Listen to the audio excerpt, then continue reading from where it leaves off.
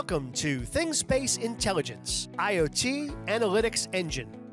Since IoT devices are not routinely monitored by a human, rogue behavior can cause headaches for IoT account owners, such as changes in data usage, unplanned outages, malfunctioning devices, and security risks.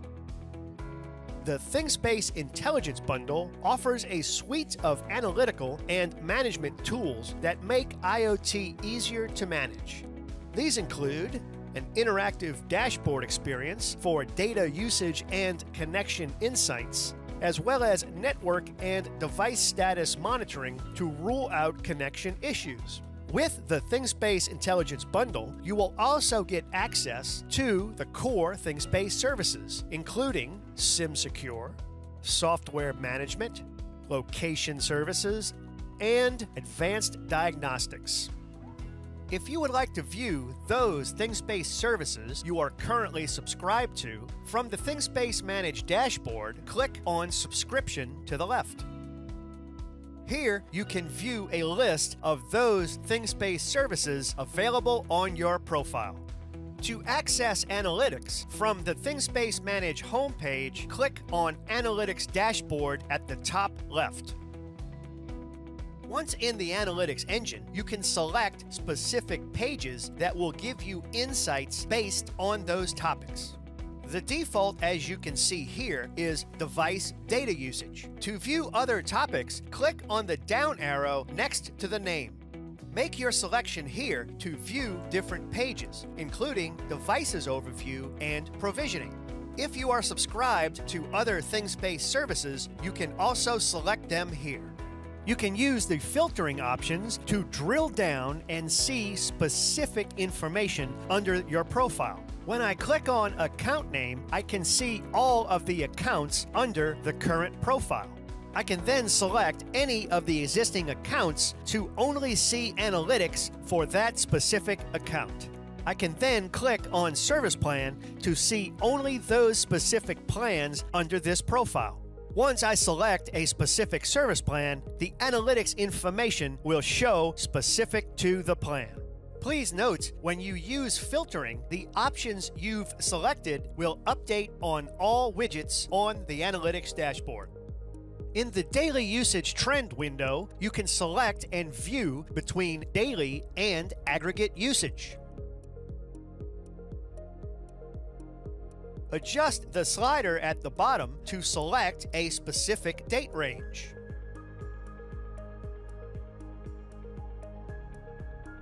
You can also view weekly usage.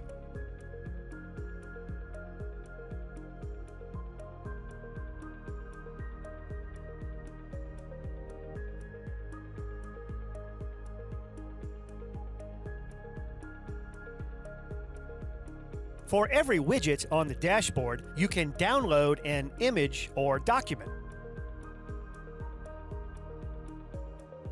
Here, I will be downloading a PDF file.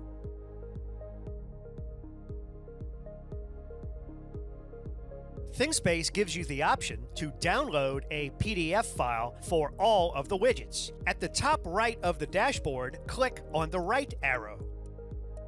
Then select Export a PDF. Here, you can choose your formatting options, then click to export. The user also has the ability to drill down and obtain more data insight for a specific device. Click to select your device.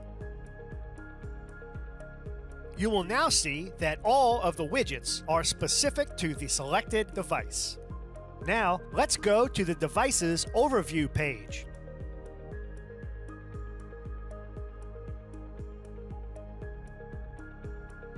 Here, you can see all of the accounts on your ThingSpace profile. You will also see the total number of devices on each account, how many are active and deactive, device distribution by rate plan, and device group.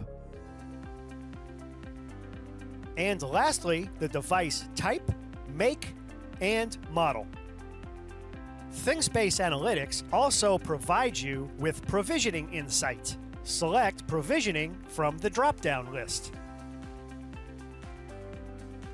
You will be presented with two widgets. The first, Provisioning Summary.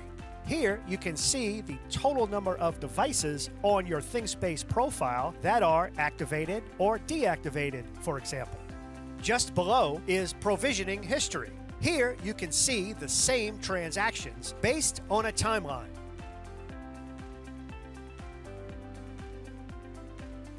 You can also make changes to the timeline to reflect a specific date range. ThingSpace now offers software management options in Analytics. After selecting software management from the dropdown, the first option is Device Level Firmware Status. You can utilize the filter by selecting your account number.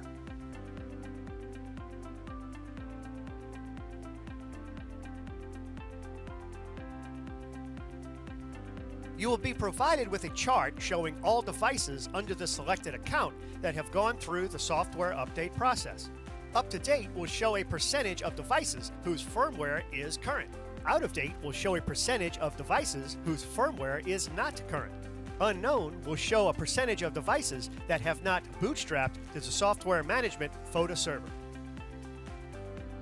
The next two options are campaign specific. Campaign device status distribution will allow a user to track a device's status throughout a campaign.